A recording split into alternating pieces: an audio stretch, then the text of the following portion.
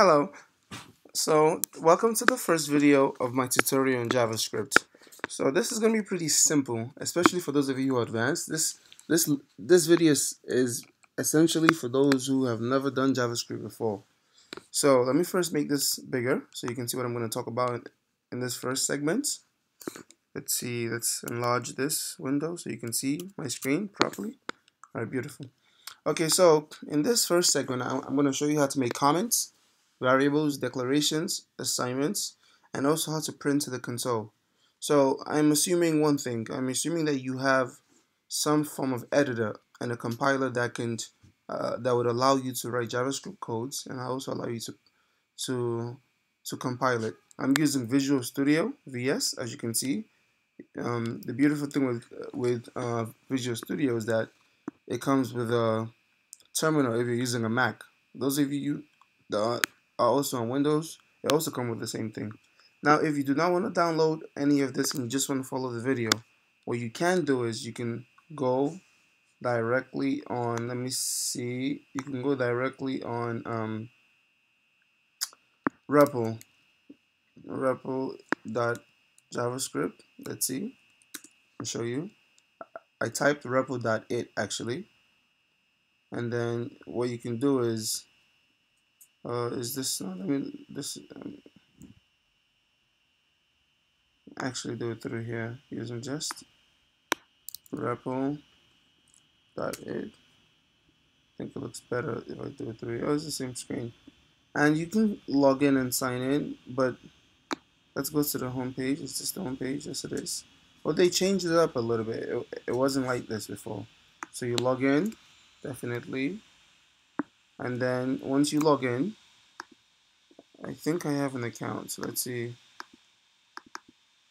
I think I might. Now let me use Google to log in.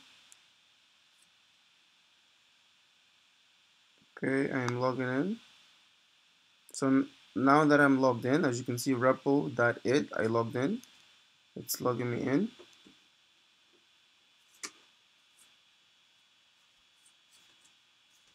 Okay, and once you've done that, you can simply just start coding. Let's see, let's go to all languages. You type JavaScript.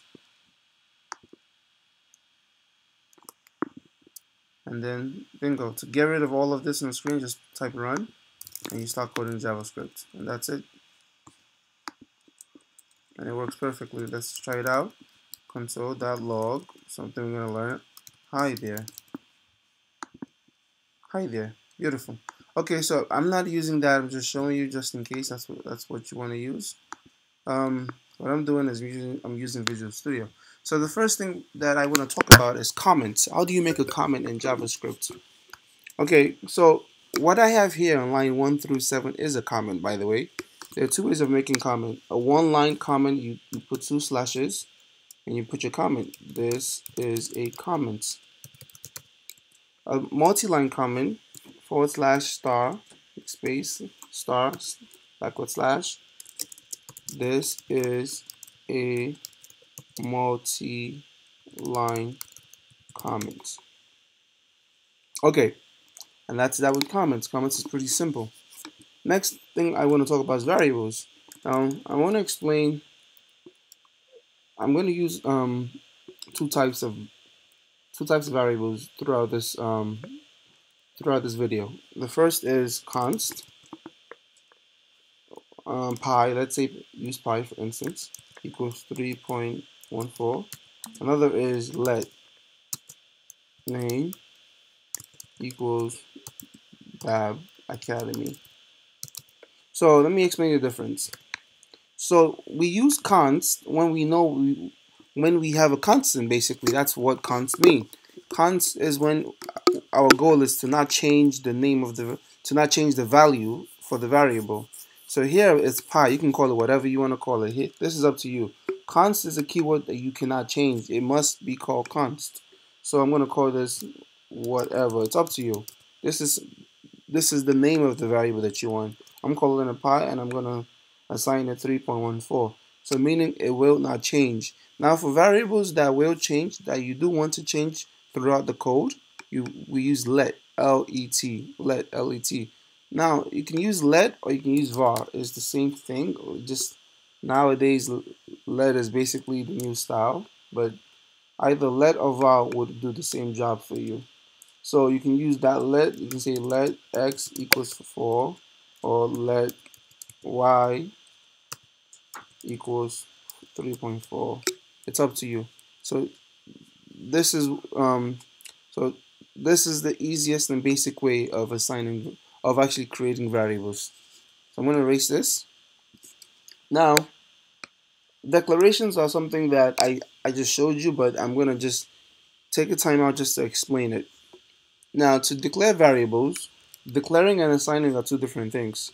So let's say I want to declare three different variables x, y, z, and do not assign them. I'm going to say let x, comma, y, comma, z, and close it with a semicolon. So I have declared these three variables.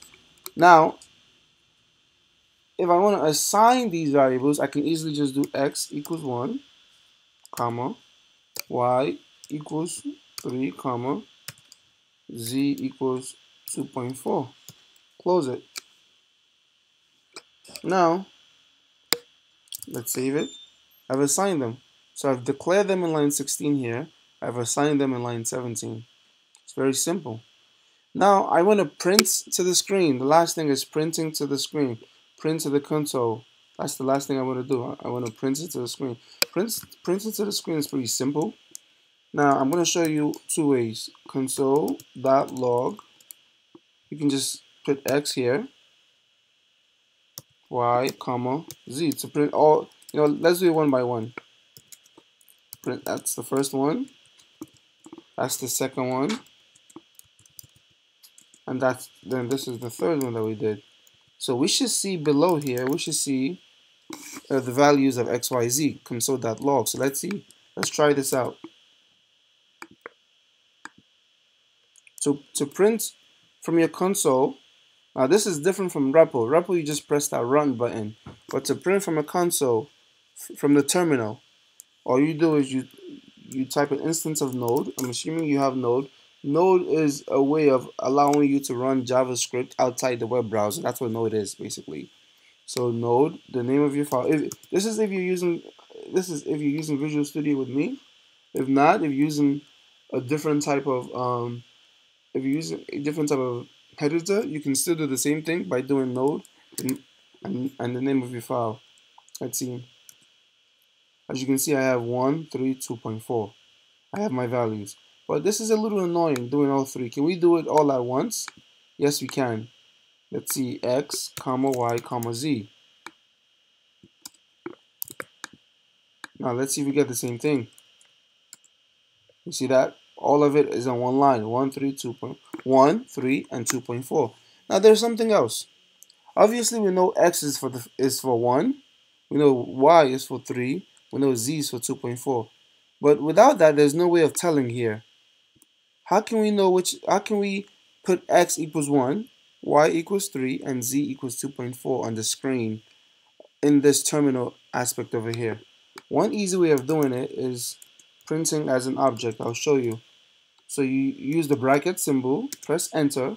Again, take a look at this. Parentheses, the bracket, and then you press enter to make space. Now just do x, comma, enter, y, comma, z. Let's see what's gonna happen here. Let's remove the first one. So what I did here, you see that we have x 1, y 3, z 2.4. This is much better. Let me copy that out so you can see it here. This is what we got. It's much better. It tells you directly what's going on here, and it's an easy way to print. So let's go back to things that I've covered. I've showed you how to do comments, variables, declarations, assignments, and printing to the screen.